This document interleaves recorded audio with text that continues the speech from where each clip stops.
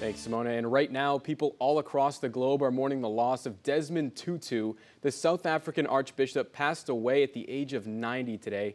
Tutu was recognized worldwide for his lifelong fight against apartheid in South Africa. Tutu also won a Nobel Peace Prize for racial justice and was the first black bishop of Johannesburg.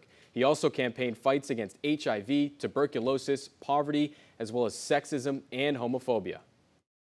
He was someone who'd grown up in the townships. He had a profound sense of justice that came from his deep faith in Christ. He was a scholar, and at the same time, that sense of justice was translated both into actions, but also into his words. Tutu was diagnosed with prostate cancer in the late 90s and was hospitalized several times in recent years. However, the cause of his death has not been released.